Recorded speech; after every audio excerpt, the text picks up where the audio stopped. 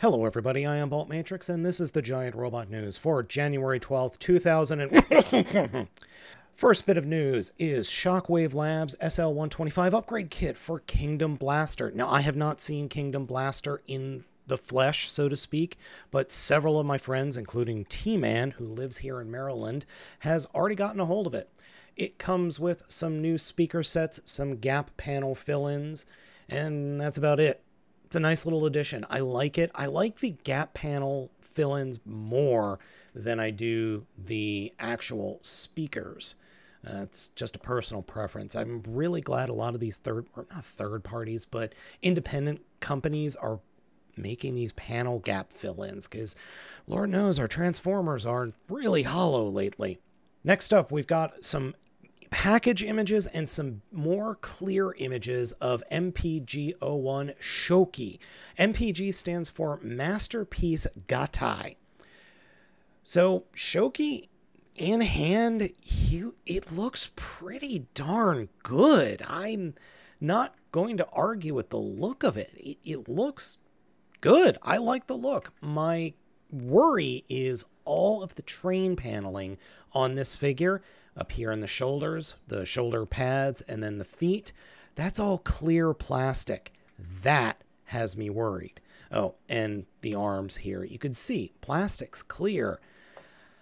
Unless they hopefully they didn't screw it up, because if they did, this plastic is not going to last. The box looks phenomenal. I love the look of the box. That is an absolutely beautiful box. But who cares about the box? What we care about is the figure. And I can't deny that this figure looks good. It does. It really looks good.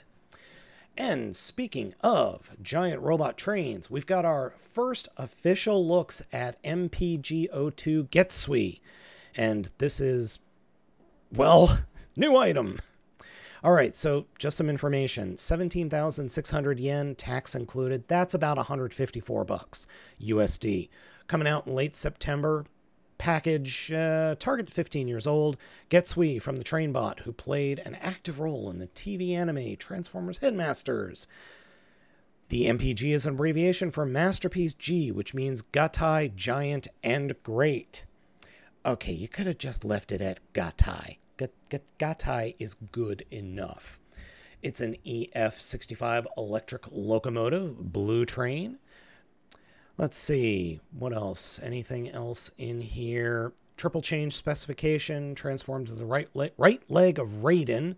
You could complete Raiden by combining Trainbot Shoki and 4 types of other Trainbots.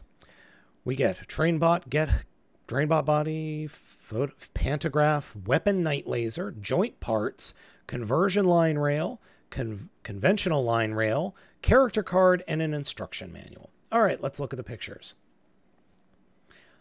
I can't argue with the robot mode. Robot mode looks good. It looks really good, except the original figure had the entire front end of the train hanging off the back, like the entire front, sixth of the train. In this figure, or this updated figure, it's just the very front of the train. Just the very, very front. So that is a little weird. But the robot mode looks good. I mean, I like it. I like it. The chest is a little bit weird. The original figures had just a flat chest, and even in the show, it kind of had a flat chest that's got a little bit of a, I don't want to say a pot belly, because that's not what's happening. It's a bulging chest, we'll say. It's fine. That's just me being stupidly nitpicky. Train mode looks bonkers good. I cannot deny that train mode does not look good. That looks fan-freaking-tastic. And here are the other bits. The electric bits, the rails, the gun, the night laser, and whatever this bit is. And then we come to the leg. This is a little weird, because there is supposed to be the 6th member that forms the crotch also forms the upper leg, but that's not the case here. The figure itself, or this figure, Getsui, this gray piece we have right here is part of this figure. But I don't know where this bit fits in, because it doesn't look like this figure comes with this bit, or maybe this is the Gatai component or combiner component that was mentioned, that I just read off to you. And maybe that is the actual combiner component. And then whoever, is it Furai? Is that the crotch? Will peg into this. That's a little weird. I'm a little bit odded out. I'm a little bit weirded out by this, so we'll see. The other thing I'm not too keen on is the amount of kibble hanging off the back here. It's not that big a deal. For those of you that don't know or don't even care, well, if you don't care, you're not watching this.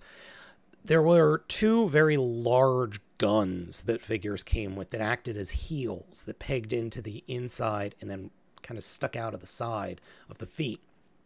Will this figure get that? I don't know. We'll have to wait and see. Overall, I think it's going to be a solid release. It definitely looks the part, and I'm interested in picking this set up now. Curses. Moving on from Masterpiece, we have our first look at Transformers Generation Select's Sandstorm. Now, what was this? This came from Chefatron's video review of Kickback. He also dropped a Sandstorm in there. Sandstorm was, or is, a redeco of Kingdom Scorponok with a new head. So here is the buggy mode. Oh, that is zoomed in way too big. There we go. Buggy mode. And then we've got the robot mode, and you can see new head sculpt. But it's the same figure overall, just a repaint. I like the repaint. I like the repaint. I think it looks good. I just wish the mold was better, because I'm sorry, the Scorponok mold kind of sucks. If you like it, great.